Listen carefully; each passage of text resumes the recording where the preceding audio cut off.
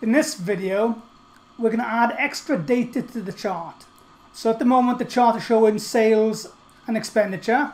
If I click on the data, which is the chart advanced tab, I can now see I've got profit in the data as well. So I want to add profit to the chart. I'm going to go back to the chart. The chart is now selected, it's got dots around it. I'm going to go to the design tab, select data.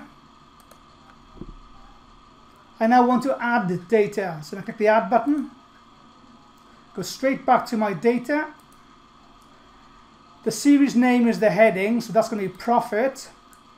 The series values is going to be the numbers, so that's going to be all the number values. Click OK. I can now see the profit chart and at the bottom the legend.